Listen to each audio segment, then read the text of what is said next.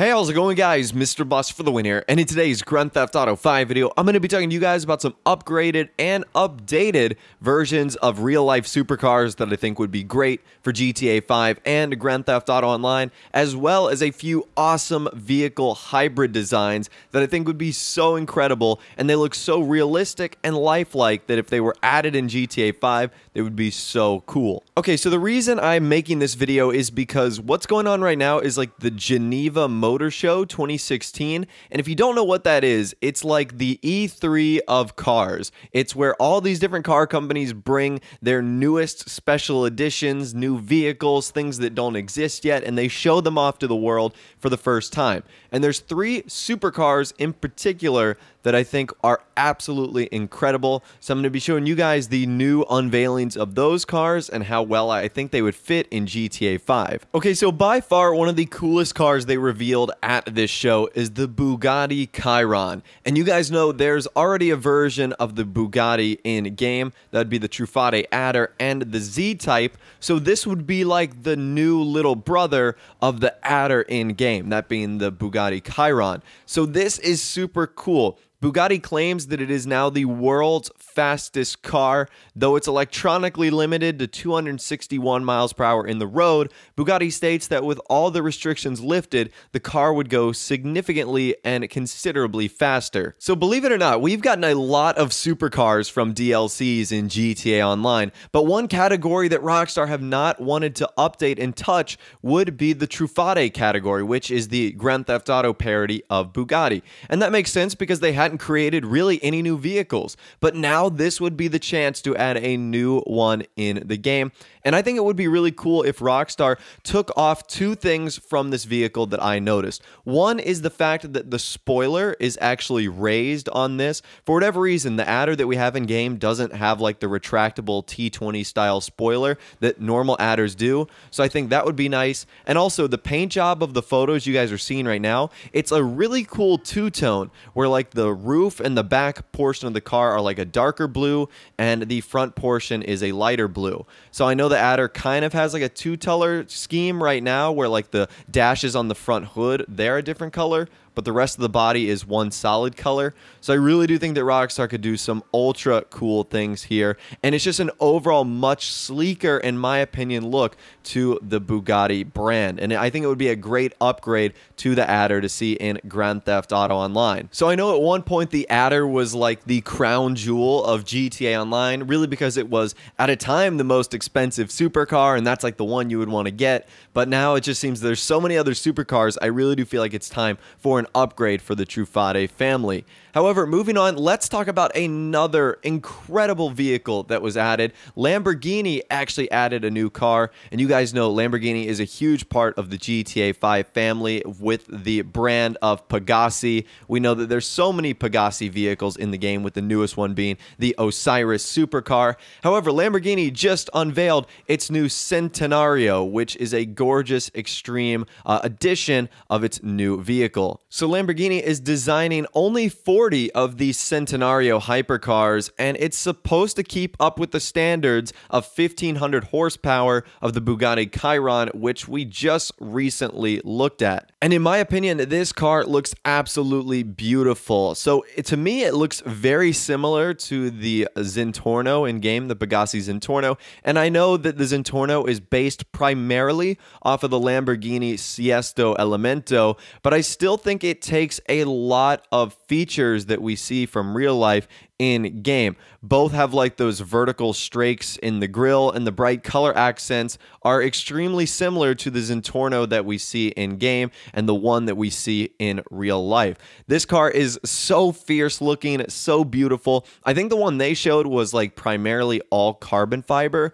with those yellow accents that just look incredible. I'll leave links once again to all the articles in the description so you can check it out for yourself. But I really do think this would be cool if they created like a Zentorno 2.0. I think that would be awesome. And I know Rockstar likes to create parody names of the cars they create. So instead of Lamborghini Centenario, maybe they could do like Pegassi Centaur or something like that. I think that would be a pretty cool name. Could you imagine that coming into the game? So that's an absolutely beautiful vehicle that was shown off at the Geneva Motor Show 2016.